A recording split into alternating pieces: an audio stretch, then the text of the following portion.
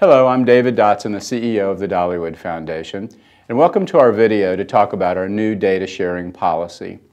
In late May of this year, there was a new law passed in the EU which applied new strict regulations about data security, privacy, and sharing. As a consequence, we need to apply these new standards to all of the countries where we operate. So today, we thought it would be helpful to take a few minutes to highlight the most important aspects of our new data sharing policy. So what I want to talk to you about now is the Dollywood Foundation's lawful basis for processing. So what that means is the explicit consent that parents give to us to handle their personally identifiable information, specifically for themselves and their children. And it's really a key underpinning of the framework around which our data protection and data security is built. So it's important that the parents give us this explicit consent because it allows us to deliver Dolly Parton's Imagination Library to them. It also, we've added a clause in there that allows us to create data sets so that we can research the impact of the Imagination Library. So you will see this new explicit consent language both on the online registration process and on the paper registration brochures, and it's really a key piece of our overall data protection and security process. Hi, I'm Sam Roberts, the Director of Operations for the Dollywood Foundation. I wanted to review the policy for capturing data for the Imagination Library. From the affiliate's perspective, the only way to enter data for the Imagination Library is by entering it into the book order system in which we provide. Capturing data on your own website or any other service outside of the book order system is not allowed. From the parent's perspective, the only ways to submit information is through imaginationlibrary.com, through the embedded registration forms which we provide, or through an approved paper registration that includes the explicit consent language on the form. Paper registrations must be promptly entered and destroyed after 30 days. Capturing data in any other method is not allowed. The next section that I want to talk to you about is data storage. All copies of Imagination Library data must be carefully tracked to comply with the data retention timeline. All copies of personally identifiable information, such as child list, must be stored on a password-protected desktop, an encrypted password-protected laptop, or an encrypted external hard drive. Personally identifiable information, such as names, email addresses, and addresses, must never be uploaded to any third-party service. Data files, both electronic and paper, must remain secure throughout the duration of data storage.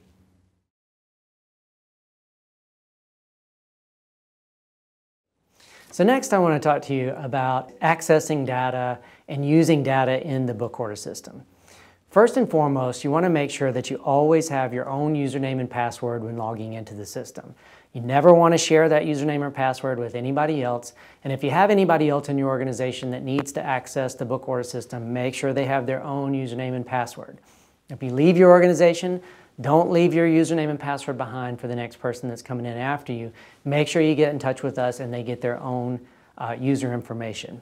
Once inside the book order system, make sure that only registered users have access to the data. So you never want to give sensitive data outside of the book order system to anybody else that's not a registered user. There's one exception to that, and that's for the purposes of research. Under those circumstances, the Dollywood Foundation will provide a research sharing agreement. That sharing agreement needs to be completed in full before any data is downloaded and given to a third-party researcher. As the data controller, the Dollywood Foundation is responsible at all times for the security and integrity of the data, and therefore we need to be aware of and give permission for any time that that data is shared. One of the main frameworks of data security and data privacy is your awareness and making sure that at all times, whether accessing data within the book order system or you've downloaded the child list and the data is outside of the book order system, that data is safe and secure and it never makes it into the hands of the public or outside of your control. Lastly, you want to make sure that you never email a child list. It's something we see occasionally. You never want to attach a child list to an email and send it, or load it up into any kind of third-party contact management software, because now we've lost control of the security and privacy of the data. So again, at all times, make sure you think about what you're doing and keep the data safe and secure.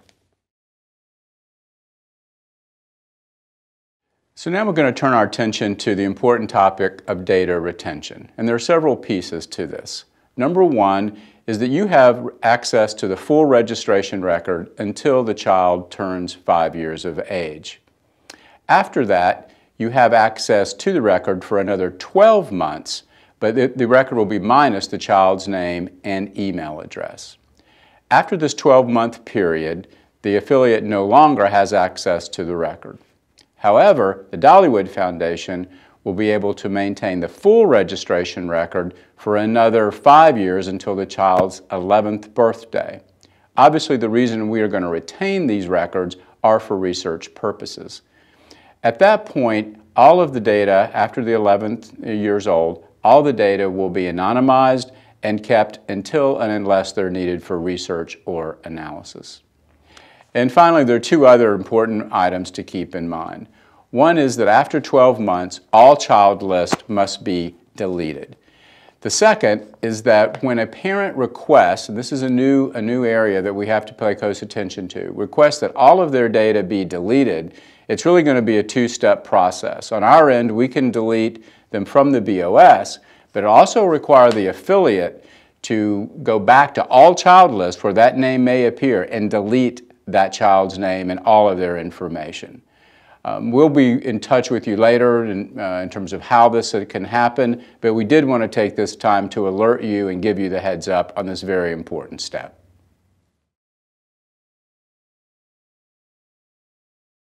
So in closing, the purpose of this video is to make sure that you're aware of the policies and regulations around keeping personally identifiable information safe and secure at all times, that you understand the basis for lawful processing, which is consent, the parent's consent, to give us information and use their information. And we want to make you aware of data security at all points, whether it be in the capture, usage, storage, and disposal of information. The data needs to remain secure, and the integrity needs to remain secure at all times. If you have any questions, we invite you to email us at dpo@imaginationlibrary.com. That's for our data protection officer. Again, it's dpo@imaginationlibrary.com. As always, thank you so much for partnering with us to bring Dolly Parton's Imagination Library to children in your community. Goodbye for now.